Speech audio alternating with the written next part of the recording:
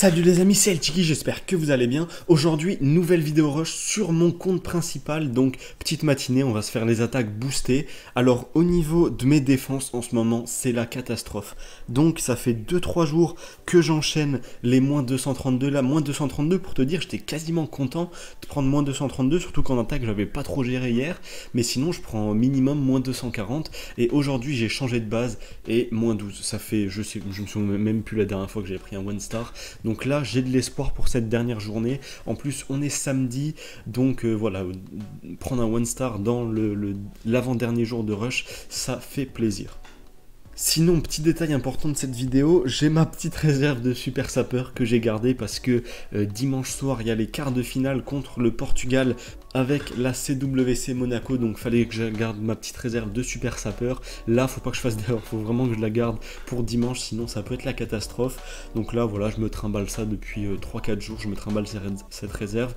Je l'utilise un petit peu en Ligue Légende, pas sur toutes les attaques, des fois j'essaye de les économiser, histoire qu'il me reste au moins 2 super sapeurs pour dimanche soir. Donc voilà.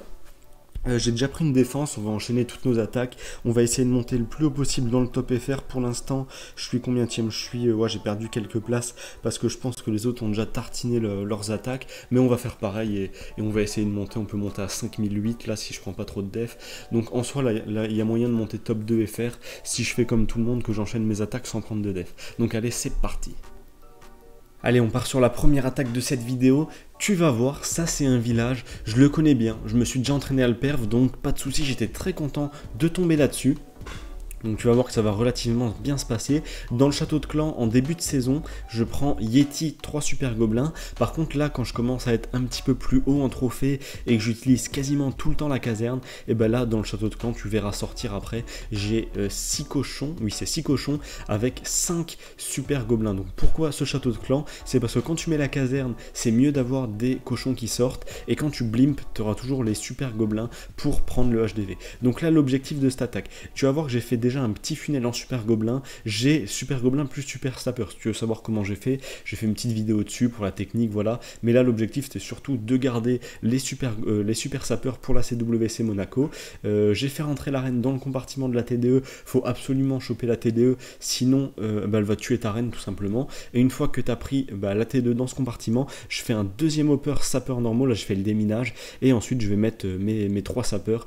Une fois que la reine focus ma propre reine, il n'y avait plus aucun autre dégât, j'ai mis mes 3 sapeurs et c'était limite, il fallait que ça soit parfait parce que j'avais plus que 3 sapeurs pour faire l'open sur l'hôtel de ville. Une fois que je suis sûr que voilà l'open se fait tranquille, je mets sort de poison, sort de rage. À gauche en même temps j'avais mis caserne, roi, histoire de funnel un petit peu. Je vais pas perdre trop de temps, ça serait dommage de perdre à cause du temps, tu vois. Le seul objectif de la reine c'était prendre hôtel de ville, château de clan, et une fois que ça c'est fait, je peux envoyer la P2. Je vais pas tarder à mettre la capa Warden, tout simplement parce qu'entre l'aigle qui tire, la TDE au centre et les catapultes, ça fait assez mal. La reine elle a bien géré de son côté, aucun souci pour prendre hôtel de ville plus château de clan, donc ça c'est assez cool. Les sorts de soins, là c'est pas compliqué de les mettre, en fait je les mets juste là où il y a tous les cochons. Parce que vraiment en légende, tu vois, t'as pas le temps de se faire une strat OP, de dire ouais le mieux c'est de le poser pile poil ici. Donc là, tu mets là où il y a pas mal de dégâts, pas mal de troupes, c'est vraiment juste ça, il n'y a pas de secret. En même temps là je lançais mes dernières petites troupes de clean, et ça c'est le genre d'attaque qui passe assez bien parce que quand tu prends hôtel de ville, château de clan, une petite TDE et que ta reine reste en vie, en général ça se passe bien pour la suite, donc c'est assez cool. Il me reste la capa championne royale, la reine qui est encore en vie, la TDE qui va pas tarder à tomber, il y a un petit cochon, tu vois, il était tout seul là, je crois même qu'il y a 2 petits cochons tout seuls, ils se sont chopés la TDE, donc un petit GG à eux, et puis voilà, on commence sur un petit perf, c'est sympa. Du coup, les amis, on se retrouve à la moitié de ma session d'attaque. Je vais demander des troupes rapidement. Alors, pour vous situer là où j'en suis, j'ai fait qu'un seul perf et des pourcentages sur les 3 autres attaques qui sont pas incroyables. Donc, la deuxième partie, les 4 attaques restantes, va falloir que je fasse un peu mieux. Au niveau des défenses, j'en ai déjà pris 2. La base, je trouve qu'elle tient vraiment bien cette base. Pour l'instant, en 2 def, moins 38, c'est pas grand chose. Si ça reste dans cette moyenne toute la journée, ça peut vraiment bien se finir pour cette fin de saison. Au niveau du classement, où est-ce que j'en suis? J'avais même pas regardé, je suis 13e FR, donc je vais faire encore 4 attaques, ça va monter je pense 4e voire 3e FR, ça va dépendre si je prends des defs ou non. Ça peut être cool, on va essayer de faire du mieux qu'on peut pour ces 4 dernières attaques, parce que là vraiment il reste 2 jours de rush, donc il faut faire du mieux qu'on peut. Allez, on part sur une prochaine attaque. Celle-là, je te la mets parce que déjà la base, quand j'ai vu ça, j'ai pris peur. Il y a plein de bases qui ressemblent à ça en ce moment, mais celle-ci, elle avait l'air encore plus incroyable que d'habitude. J'ai ma petite technique sur ce genre de base, mais là, tu vas voir que je t'ai mis cette attaque parce que ma petite technique n'est pas du tout passée. Il y a un trick vraiment super intéressant sur cette base niveau défense, hein, pas niveau attaque. Niveau défense, il y a un truc, tu vas voir, c'est incroyable. Donc là, je fais mon petit funnel à gauche et à droite.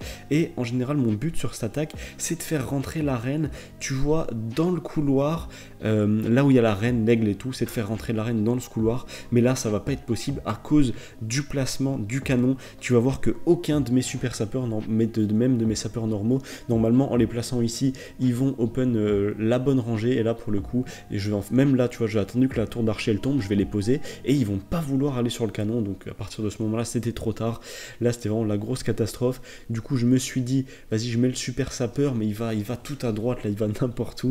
J'ai pas réussi à faire un open sur cette base et c'est pour ça que le résultat de cette attaque va pas être terrible. J'ai même plus de sapeur pour te dire, la marraine elle tourne, l'anti-aérienne exprès bien placée, quand tu tournes à cet endroit là, bah t'as les guérisseuses, ça va être fini, et là je me dis ok bon, la reine on va rien espérer d'elle, on lui met plus de sort de rage, plus de sort de gel, plus rien du tout, donc je commence à faire ma P2. Le gros souci c'est que j'ai pas encore tombé le château de clan, et sur ce genre d'attaque quand tu tombes pas le château de clan, en général c'est foutu, il y a du golem de glace et tout dedans, donc ça fait du 2 stars si tu as de la chance avec un petit pourcentage. Donc voilà, ma reine est en train de mourir en bas. À gauche, je fais le clean.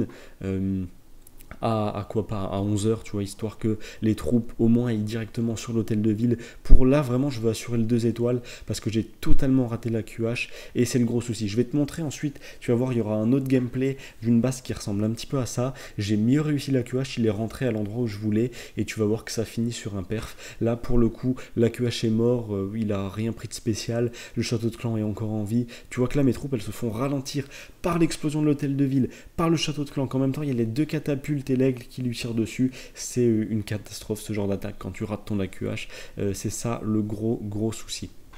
Bon, c'est pas grave, ça assure quand même le 2 étoiles, le pourcentage est pas ouf. Tu vois que quand je me plains de faire un 20 trophées, 22 trophées, c'est que l'attaque ressemble à ça, c'est qu'il y a un truc qui a vraiment été raté, parce que quand tu fais 20 trophées, il n'y a pas tout qui s'est bien passé, c'est impossible, il y a un truc que tu as raté, donc c'est pour ça qu'un 20 trophées, ça m'énerve de le faire, parce que ça veut dire que tu as raté quelque chose. Là, je vais monter 70%, je vais encore gratter quelques pourcentages, on va peut-être monter à 72, mais le résultat est pas ouf, c'est vraiment le minimum, c'est quand même une attaque ratée. Ça c'est quand même une attaque ratée, pas autant qu'un one star, mais ça fait pas plaisir sur une journée, surtout fin de saison. Bon, du coup on va passer à la prochaine attaque en espérant que les prochaines soient largement mieux. Du coup on s'est chopé quoi, 24 trophées, c'est pas ouf.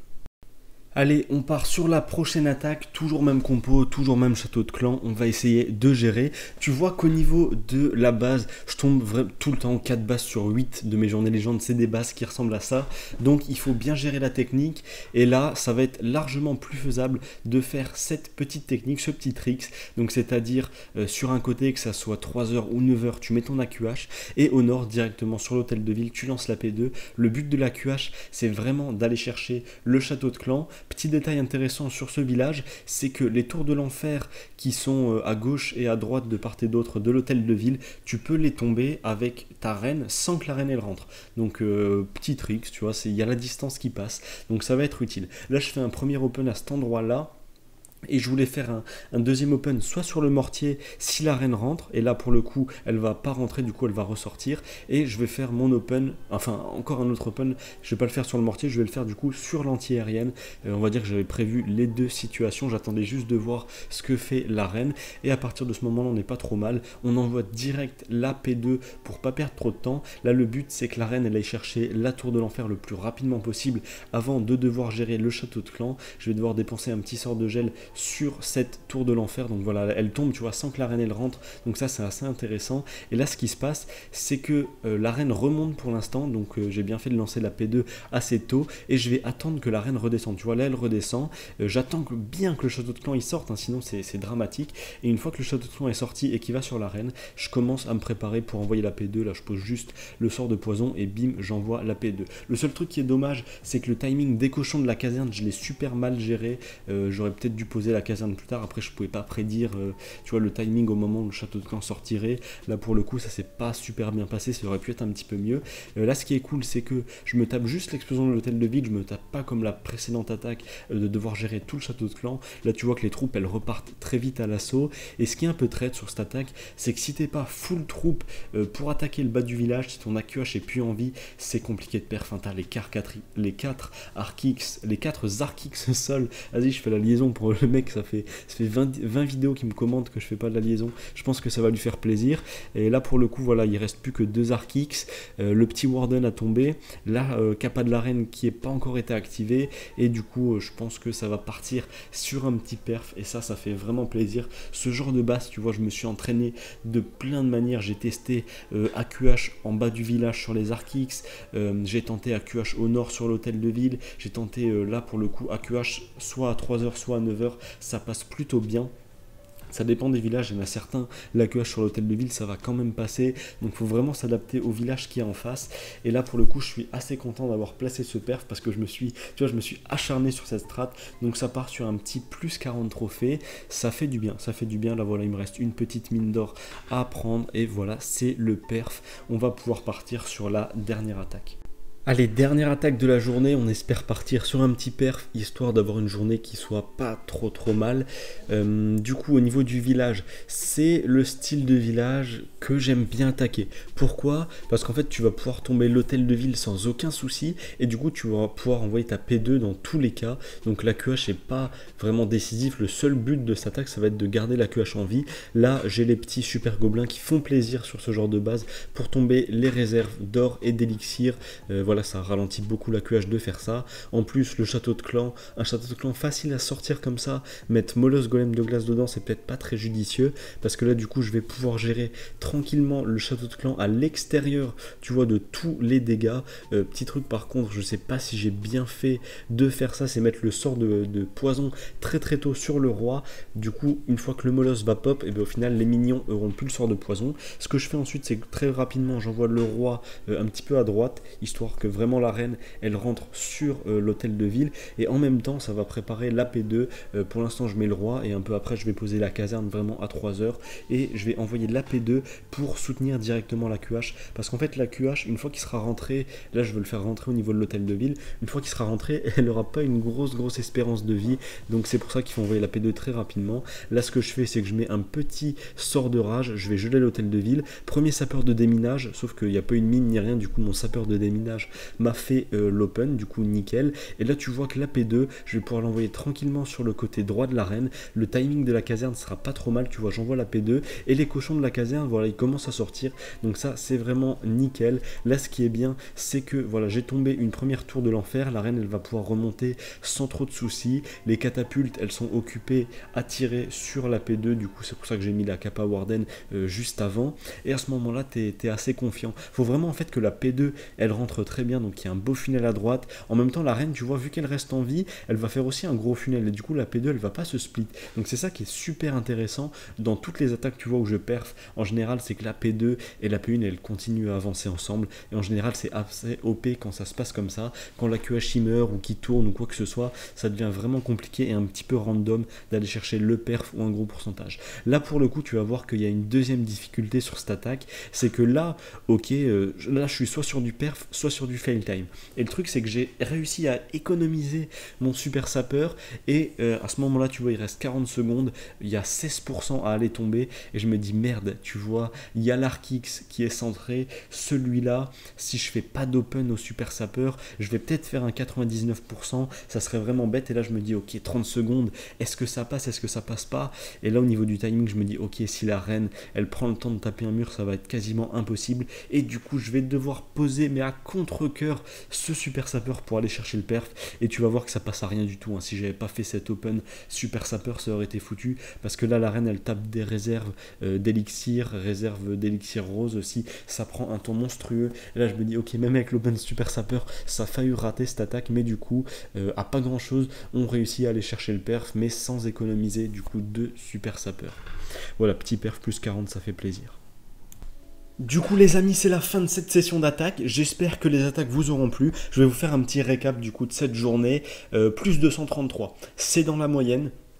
C'est dans la moyenne, on peut pas dire que ce soit une journée ratée, mais on peut pas dire que ce soit une journée excellente. Je pense que mes meilleures journées, tu vois, c'est 260, 270, là 230, on est dans la moyenne. Donc pourquoi j'ai fait 230? En fait, je suis dans les 230 parce que voilà, je claque en moyenne, on va dire 3 perfs par jour, ça c'est vraiment la moyenne. Et il y a pas mal d'attaques, tu vois, je t'en mettrai peut-être une ou deux, je pense, au montage. Les attaques, tu vois, je fais plus 22, plus 22, plus 20. Ça, c'est des attaques ratées. Quand je fais un plus 20, c'est que vraiment, dans l'attaque, il y a quelque chose qui est fort. Et soit mon AQH a tourné, soit j'ai carrément perdu mon AQH, soit il y a eu un gros souci sur la pose du mineur cochon. Mais en général, quand tu fais plus 20, c'est mauvais signe, c'est qu'il y a un gros truc à améliorer dans l'attaque. Donc voilà, il faut travailler là-dessus. Là, c'est vrai que vu que je suis un petit peu plus haut en trophée, je crois que j'ai quand même reset. Je sais pas si j'ai reset dans le top 1000 monde, mais en ce moment, les bases, elles sont vraiment costauds. La méta, c'est vraiment full anti-AQH. Donc en plus, avec mes, tu vois, ma petite réserve de super sapeur de miséreux, là, j'en ai 9 pour demain, donc il faut que j'en garde 2 pour la CWC. Et du coup, ça voudrait dire que j'en aurai 7 pour ma journée en légende. Ça passe, tu vois, je pourrais m'en sortir avec ça. Donc j'ai bien géré les réserves. Mais voilà, quand tu as quand même 2 super sapeurs sur tes attaques, ça te permet de même appréhender les bases qui sont anti-AQH. Et ça, c'est pas négligeable. Sinon, au niveau du classement français, je suis deuxième FR. Je vais lâcher un petit screen, tu vois, pour la miniature. Hop, là, on se fait plaisir. Petit screen. Sinon, au niveau de mes attaques, tu vois que je suis à 206. Alors, je fais toutes mes attaques. Pourquoi? Parce que j'avais loupé une journée de rush. Du coup, voilà, j'ai un petit peu moins d'attaques que les autres. C'est pour ça, mais c'est pas grave. Hein, ça se rattrape bien. Il n'y a pas de souci. Au niveau du classement mondial, je suis 300 monde. Donc, c'est propre. Fin de saison. Bon, après, il me reste 6 defs à prendre. Mais vu que là, c'est le début de journée, il est 11h, la plupart des joueurs ont fait comme moi, c'est-à-dire de faire full attaque le matin, histoire de screen un beau classement, tu vois, ça fait toujours plaisir, ça motive, et puis voilà. En attendant, j'espère que cette vidéo vous a plu. La saison prochaine, je ferai beaucoup plus de vidéos rush. Là, c'est vrai que ça fait 2 mois niveau rush, on va dire que je suis tranquille, tu vois, je fais pas non plus beaucoup d'efforts, ça fait pas mal de temps que j'ai pas recopié les bases ennemies. Voilà, du coup, saison prochaine, il y aura du lourd, il y aura des vidéos bases légendes, il y aura beaucoup plus de vidéos rush avec peut-être des compos différentes. Du coup, n'hésitez pas à vous abonner si vous ne voulez pas louper ça. Et puis lâchez-moi un petit pouce bleu si le contenu vous plaît, ça fait vraiment plaisir. Et voilà, nous on va se retrouver pour une prochaine vidéo. Allez, ciao.